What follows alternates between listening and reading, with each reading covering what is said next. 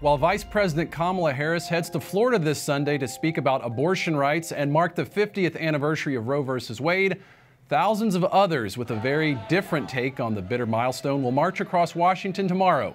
The unborn top of mind at every step. Among those marching, a number of abortion survivors, grateful for every breath and the chance to tell their story.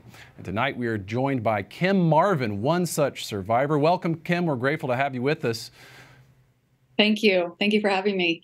You were 15 years old when you awoke from a bad dream and your mom had 5 words for you. Tell people what this is all about. What was that dream and what was your mother's message? Well, as far back as I can remember, as a young girl, I would have a reoccurring nightmare. It was basically something that I could feel coming on.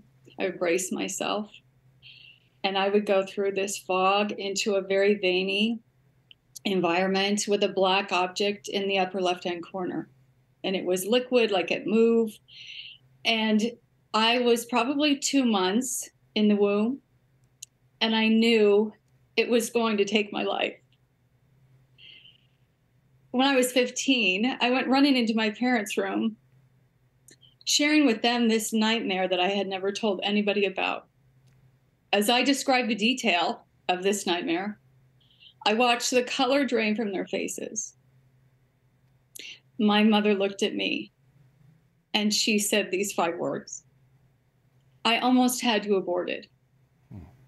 You would think that would be devastating news, but for some reason it was miraculously healing for me to know what I spent so much of my life having this nightmare, what it actually was.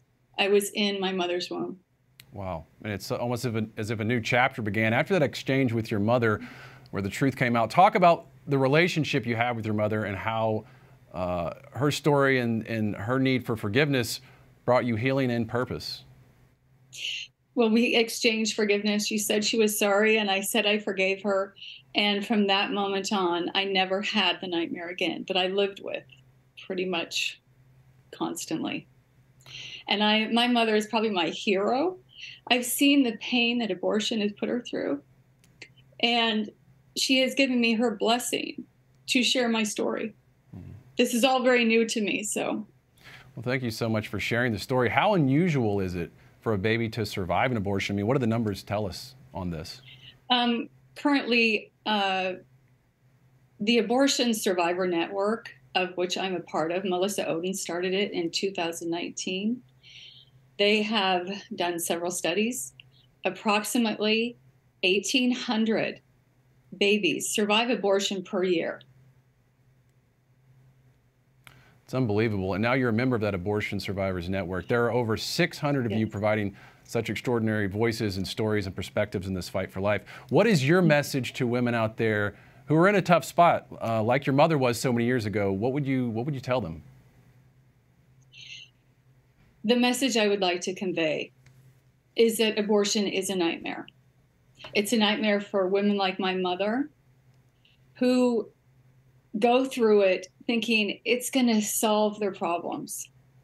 And it's a nightmare for the child in the womb who's growing peacefully. It's really a no-win either side. What are your thoughts on the eve of this March for Life as you're going to be taking part in this celebration of life tomorrow? What's going through your head? First, I never thought I'd be alive and on this planet when Roe versus Wade was overturned. And I never thought I would be here in Washington, D.C. for my first March for Life with 10 other survivors from Abortion Survivor Network, where we have gone through a lot of healing, a lot of empowerment, and it's been a new family for us. It's amazing. Kim Marvin, what a story. Thank you so much for joining us here tonight. Thank you for having me.